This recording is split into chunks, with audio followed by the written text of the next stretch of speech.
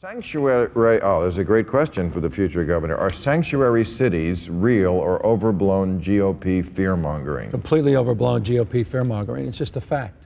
And they don't look at the facts. They don't actually look at the ordinances. What? It's complete, it's hyperbolic misinformation. And it's very difficult to get into the weeds because no two sanctuary cities are alike. They're close to 300. Now, how would you define it for people who haven't been following? So I define it the way Rudy Giuliani, who was a big proponent of sanctuary cities, would have defined it in New York, as almost every major city mayor is, Republican and Democrat.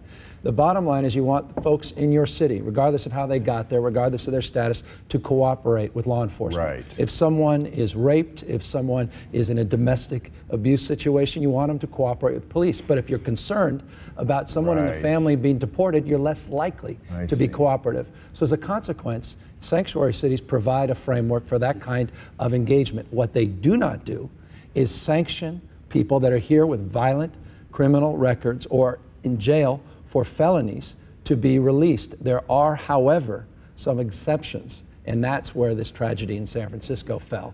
And there are gaps that need to be closed unquestionably, but there's a lot of mythology on this. Oh, well, that cleared up a lot of it. And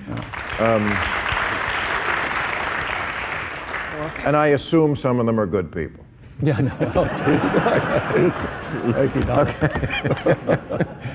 Caitlin, how can universities distance themselves from the lingering power of fraternities? Well, that's a great question because fraternities are kind of like Donald Trump. Like in a world where it's too politically correct, people go to some jackass because, oh, it is a breath of fresh air from political correctness. Right, exactly. And the universities really can't distance themselves. Those kids have a constitutionally protected right to the freedom of association. Sure, they're allowed to join any club they want. Right. But you'll certainly find, I mean, their vile, hideous terrible language that they use is really the only expression of free speech that you'll find on many campuses. And the real problem with what's going on with this political correctness is that when you can't talk about things in the open, when you drive it underground, it festers. And kids start to think there's some kind of secret knowledge to be able to get together behind the closed doors of a fraternity and use the N-word or, you know, speak about horribly misogynist comments. They start to think, oh, we're really powerful. We know the truth behind our closed doors. So there's a real symbiotic relationship between the fraternity, out-of-control fraternities, and the political correctness, I think. Okay. Michael, what do you make of the recent study that says sea levels are rising at a faster rate than we first anticipated? Will we have to evacuate our coastal cities? Well, there was a recent article by James Hansen, who we talked about earlier, has been extremely prescient in what he has predicted in the past about climate change. So anytime he says something, you want to listen very carefully to him.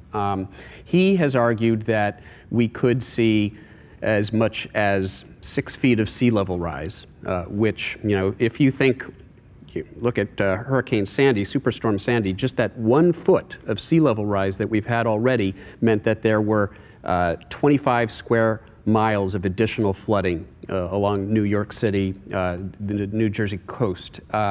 It also meant that there was something like $7.5 billion more damage done by that storm. So if that's what 1 foot does, imagine what 6 feet do. Now, what do it do? 6 feet would mean that you're basically starting to abandon many of our coastal cities because of not just the inundation. How far inland? Well, it depends on the topography. I mean, with... but my lawn would get water. You know, southern Florida is very flat. So, you know, 6 feet of sea level rise inundates, you know, a good chunk of the southern part of Florida. But seriously, how far inland? Like West Hollywood? You'll probably be okay here, but, you know, again, that damage is damage that reverberates through our economy, through the global economy. We all end up paying for the damages that climate change does anywhere, whether it's our coastlines or, you know, here in California, where we are seeing unprecedented drought and wildfire. And that is a problem for the rest of the country because this is where we get a lot of our, you know, our fruit and nuts. Sure. Oh, there's a lot of fruit and nuts in California. All right. Walked right into that one. Of course you did, Doc. Will Joe Biden entering the race, if he does, derail Hillary Clinton's campaign? Well, it won't be good news for it, right? You can look at it a number of ways. In many ways, it may sharpen the debate, may sharpen her message, may create a diffusion in terms of the targeting coming from the Republicans, because they'll have to target a number of other candidates, or at least Joe Biden himself. So you can look at it multiple ways. I don't think he'll run, but I hope he doesn't run just because of what happened to his son. I hope he runs because he thinks he'll make a difference and be an outstanding president. And so it's a tough choice because he's run twice, as you know, 87 and during your 2008 And you know, campaign. I mean, you probably were aware, I did something about Governor Brown, your boss, your immediate boss, defending him vigorously against the charge of ageism. In fact, it's in Playboy this month. They reprinted a lot of it, saying that if he was 43 instead of 73, the guy who turned around the biggest state in the country and the 8th largest economy would be absolutely viable as a presidential candidate. And there is no reason why somebody his age can't do the job. It's completely relative. I remember Bobby Kennedy said something, what the world needs are the qualities of youth, not a time of life, but a state of mind, a quality of imagination. And Jerry Brown sort of proves that point. And I would argue, and I would argue to counter, I think Rubio proves the point the other degree. I don't think his points of view represent a state of mind that is progressive as his age and not that way he's he packages young, himself. It's that he's dumb. But you know, it's a very important question because Trump is 69, Hillary is 69, Bernie Sanders is 73, and Joe Biden is 72 or 73. So we have all these people around this age, and none of them seem like they couldn't do the job. You got it. How old was McCain when? McCain was 72. 72. 72 when he ran? McCain was 72.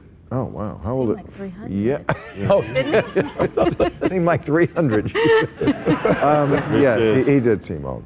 And Reagan was 69 when Reagan was 69. Right. Yeah, and Hillary would be the same age. Right. Yeah. He did McCain, not. by the way, was an example of a Republican who was extremely good on climate change. At one point. Well, you know, I don't think he's changed his views. I think he's maybe a little quieter about it now. Right. Okay. Gavin, do you support the legalization of recreational marijuana in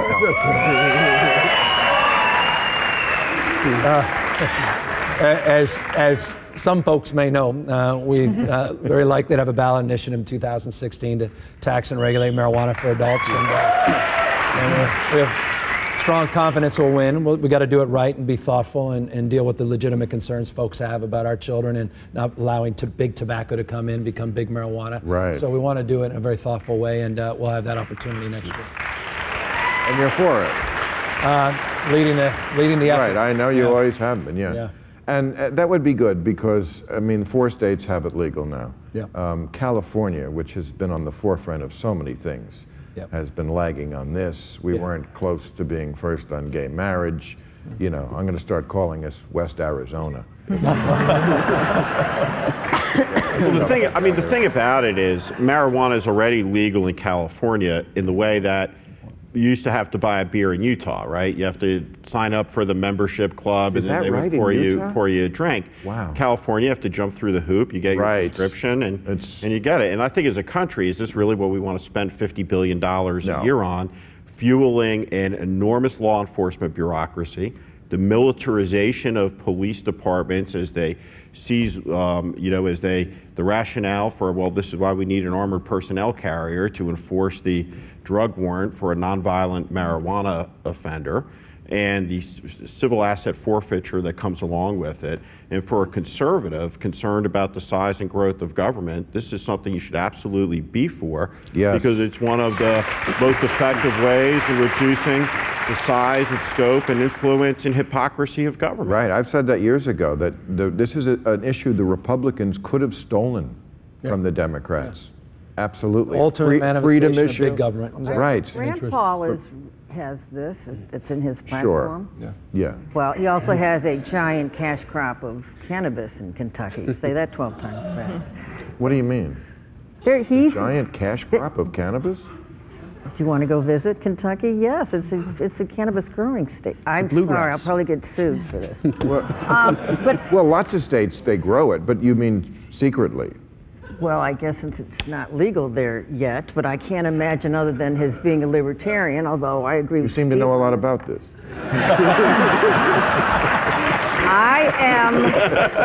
I'm saying this as a mother, in addition to what Steve is saying. These kids are going to try it, and I'd rather that there be some regulatory oversight of it and stop wasting money, overcrowding our prisons and creating criminals and such. Yes. And you make a point. And as a parent, to your point, without belaboring this, and you, I love this panel. I'm impressed. The two of you have this point of view.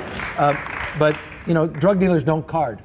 They don't care how old you are. They don't care what you're selling. They sure don't. And so from a parent's perspective, I appreciate that point of view. And so, look, the thing about California, though, one should not underestimate the impact this will have, not only across the country, but around the world, notably with the cartels down in Mexico.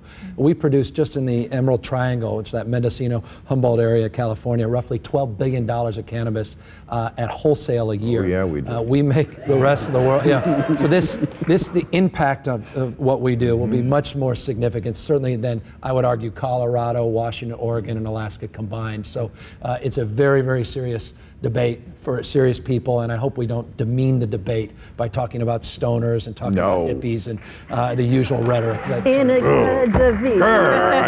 Yeah. No, I hate that. And to your point, the dispensaries, you're right. It makes me feel dishonest and like a criminal. Because I genuinely suffer from whatever it is I told them I had. Thank you very much, ladies and gentlemen.